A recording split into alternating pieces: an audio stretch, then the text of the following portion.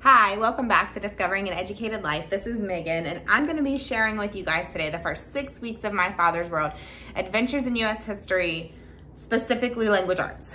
So this is what we're using this year, but if you've used My Father's World, you probably know that they don't actually include language arts, they recommend language arts, and this is how the guide is. So it'll just kind of tell you like spelling in English to do that, and then there's like a reading section scheduled down here for you to write in like what you've read or what your children are doing, like read aloud time and things like that. So I will just dive right in to what we have used and are using for this school year. So the first thing is a recommendation of My Father's World, and it's this language lessons for today. You see this is grade 2. I have a 3rd grader. We're just finishing up like the last 20 or so lessons in this to start off the year, maybe 30. That's just where we were at. We own this. We had actually done sunlight last year, and then we did some of this because I already had it and she was not loving some of the sunlight. So specifically the language arts, we really love sunlight too. It's just some of the language arts we were, she was struggling through. And I think it's because we use 3rd grade language arts for a 2nd grader, and sunlight and language arts is sometimes a little advanced on some of their writing and stuff. And so some of that writing and grammar was a little much for her. So then we just picked this up. But so some of the stuff we've done is letter writing. We've done addressing envelopes, and obviously I'm not gonna show those things because it has personal information. We did quite a few of those, like writing letters and addressing envelopes, but we also did some poem memorization. And then I like that it'll have the poem one day, and then it'll have these like extra lessons that are just telling you like keep copying it, so that you're not like trying to like, okay, we got to copy this whole poem today. And that would be a lot for even a 3rd or 4th grader to do it all in one day.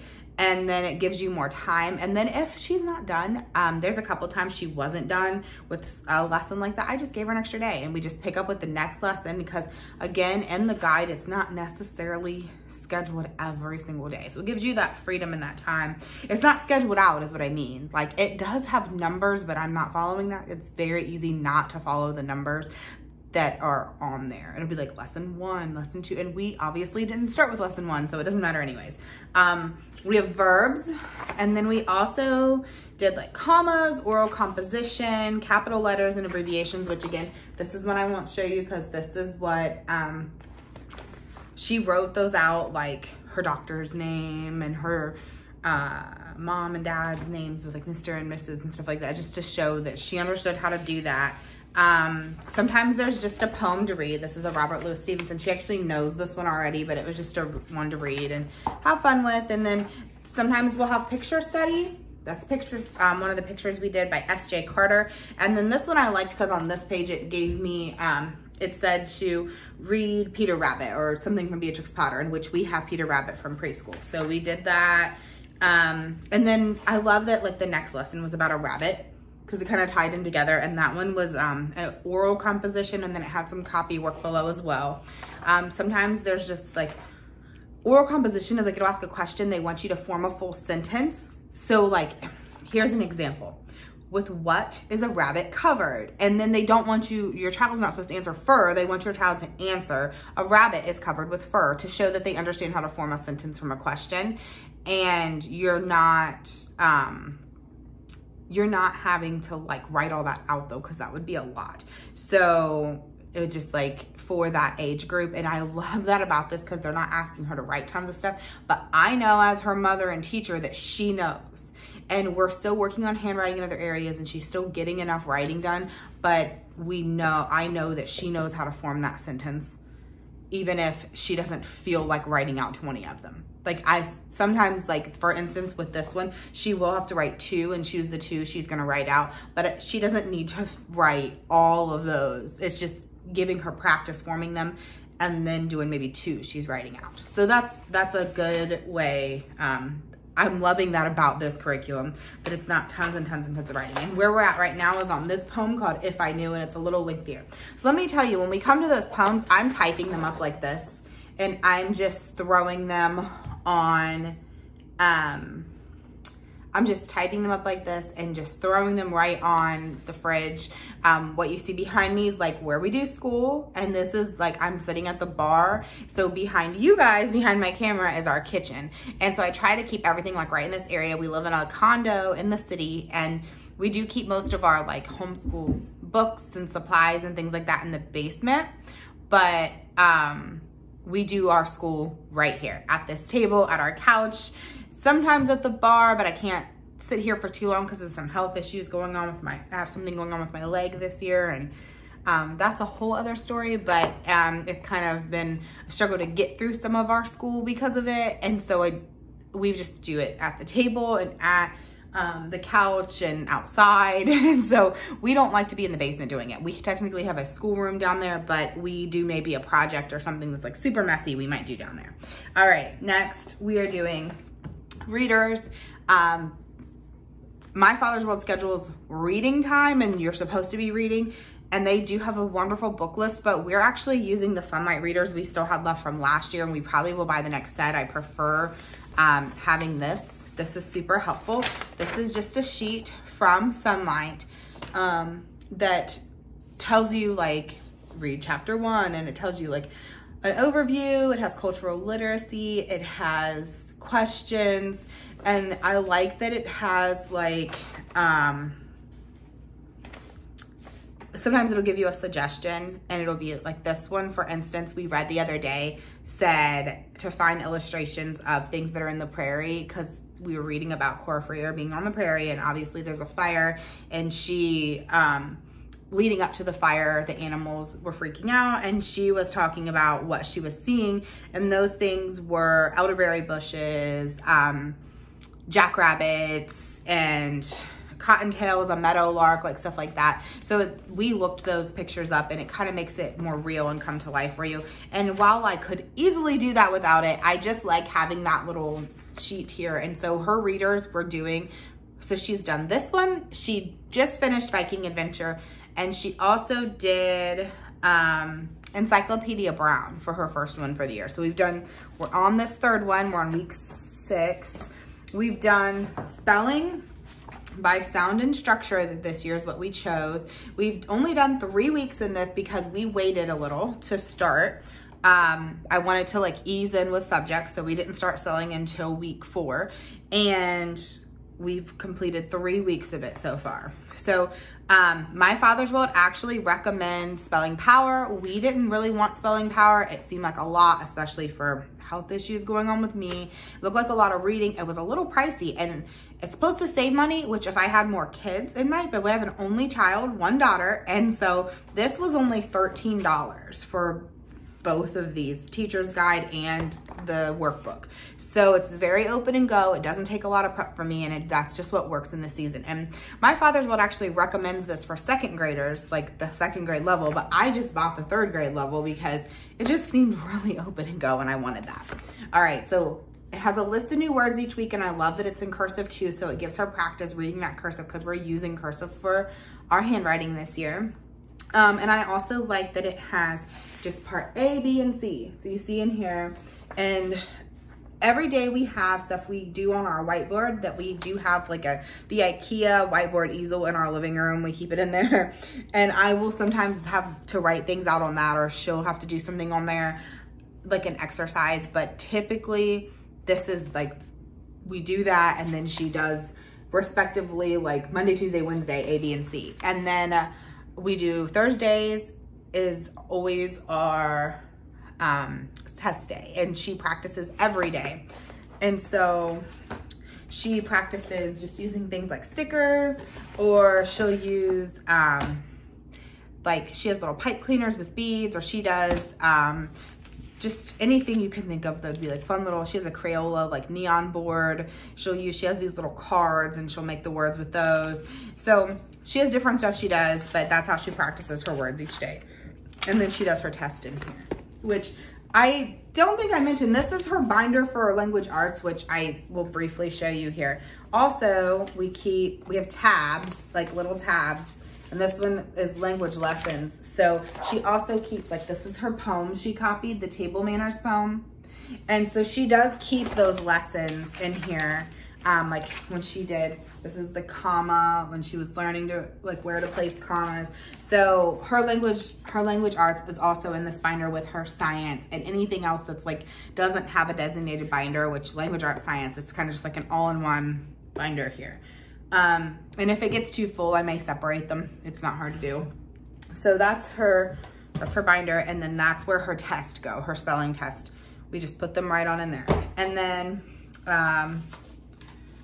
she also has, which I'm sure you noticed, I'm using wide ruled paper in there. So up until this point, she pretty much used, I don't think I have it sitting here, but the paper that looks kind of like this, like has the dotted line in the middle.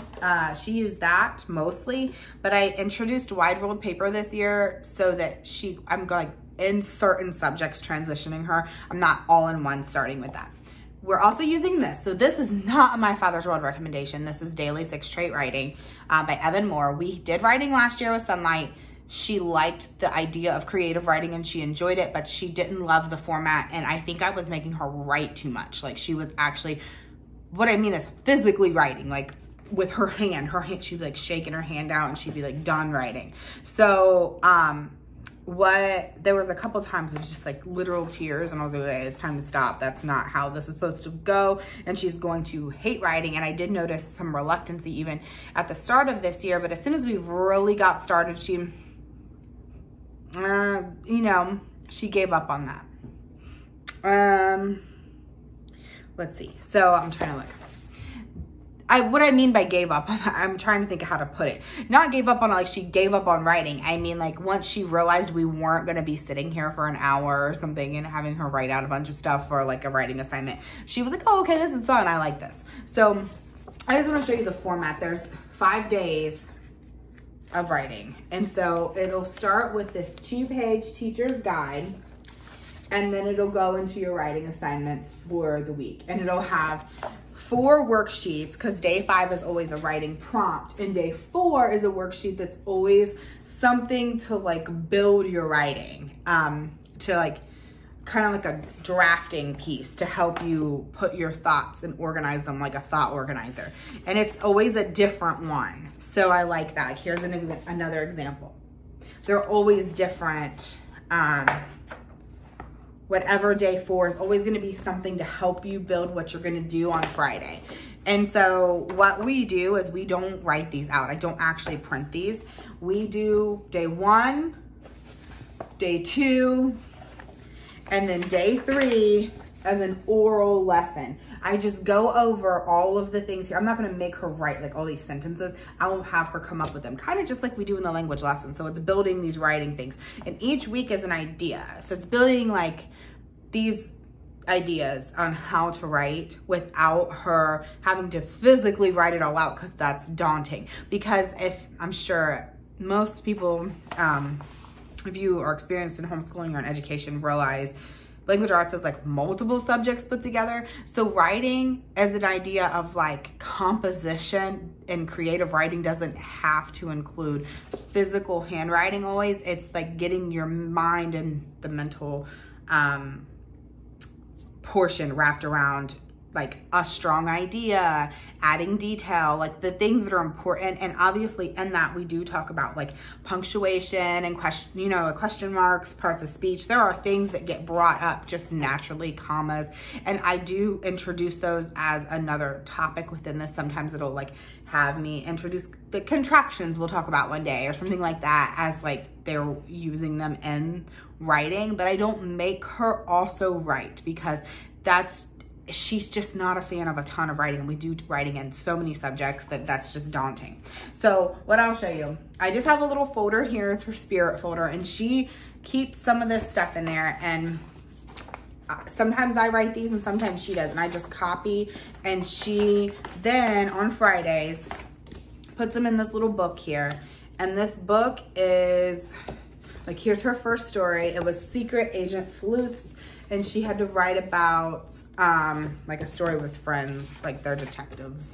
And I actually did the writing, like she dictated to me for this first story. And I wrote it all out for her. And then the next week she did it. It was read people. And she was writing about her favorite reading place. And so she's done 3, I think. And so how I'm doing that is the same way. Like, we started this in the beginning, but if like we don't get to it one day, that's okay with this specific, because I feel like I'm trying to do it really light so she's enjoying it. And the other thing is, if like she's physically writing it out, I'm not gonna make her like get it all done. And then the picture, maybe she might need another day to draw that picture. And I'm fine with that too. So that's taking not a long time, but like it's not necessarily we're doing Monday, Tuesday, Wednesday, Thursday, Friday. Like we pick up the next day. We pick up where we left off, and that's how we're treating that. Same with this. This is our handwriting. We're doing the transition year of a reason for handwriting. And a reason for handwriting I love because it includes these beautiful scriptures, and you get to write them out. So if you're familiar with My Father's World, they actually recommend like Zaner Blaser, I think is like the one most people use in public school, but it's a cursive curriculum.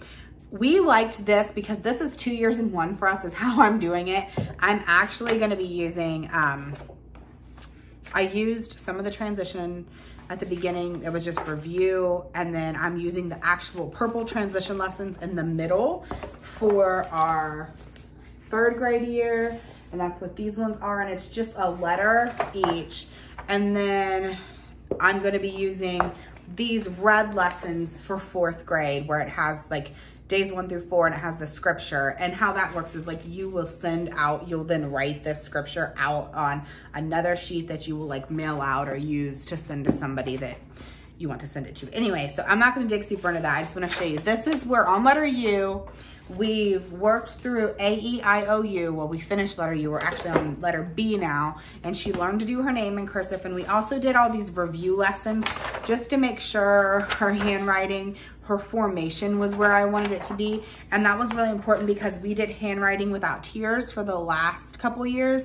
And I wanted to make sure that she was where she needed to be for this style paper, because the paper is different. And I also want to make sure the formation was right, because as we're transitioning to cursive. And so I didn't love handwriting without tears cursive. I just didn't like how it looked. So I just let her, so she's done like I and O's. She's doing really well and she's liking that. So that's going pretty smooth. And as you can see, we're only on like lesson 6, I think. But that's again, because I'm introducing it on this. I'm introducing it on a whiteboard, and then she's practicing on a whiteboard. And I've also done her name, and we also did some review. And then she's then doing it on the page. And I only give her like 5 to 10 minutes a day to practice that, because I don't want it to be overwhelming. That's the key there, not to be overwhelming. So we've talked about writing, spelling, handwriting, language arts, like for the sake of language arts, and readers, her reading aloud. And the last thing I do include, and they do recommend you just generally read to your children. I do reading for the sake of literature, and I do read alouds for that. And so what we've done so far this year is Peter Pan. We finished the first week of school. We did Alice in Wonderland, and we've started digging into the Blue Fairy book, and we've read through maybe the first 4 or 5 of these, and we're loving this. We do these at bedtime. So all of our literature is like a bedtime story, and if we like don't get ready on time, we don't get it that night. I mean, that's kind of how I treat it. Like, we just do the next one that I have on my shelf. And this one's actually been on my shelf for quite a while, and we finally got to it. So that's kind of how I treat that. So we do have some other language arts incorporated into our other subjects with My Father's World, but I only wanted to dig into what we are doing for the sake of language arts and what we've done for the first 6 weeks. So another thing I want to show you is I hear a lot of moms like, I cannot get my child to sit still while I read aloud. And I was mentioning I do language arts just for the sake, like literature for the sake of literature. This is a lifesaver for that. My daughter really does sit and listen, but sometimes she wants to do something with her hands. And so this has been helpful. These little Aaron's thinking putties that they can like, it's not slime necessarily. It's like, it's a putty. And then this, like playing with this actually builds like fine motor in your hands for writing. So I've been letting her play with these And I tried, like I've heard some people say, I let my kid play with figurines, or I let my child do like coloring and stuff. My daughter just doesn't focus. She gets really caught up in stuff like that, where she's like super interested in it, and she's like so caught up in her own world, she's not hearing what I'm saying. So the idea of doing that sounds great, and for some people it really works. So if that works for you, I'm not telling you to stop doing it. Just for my daughter, that's not a very effective way to read aloud to her, because she has no idea what I just read when I do that. So thinking putty though is helpful. She focuses more than anything just with something that she doesn't have to think about. She's just moving her hands. And I just put them in her little pencil case that I keep on the shelf behind me, or on her little IKEA cart over there. And then that's as easy as it is. Like, she can just pull it out when it's time to do read aloud. So I hope that that was informative for you. If you're interested in using My Father's World and you're not really sure how to like implement that language arts portion of it, that's what we're doing, and that's what we've been doing for the last 6 weeks. If you have any suggestions or tips or want to know more about what we're doing for school this year, just comment below, and don't forget to like and subscribe.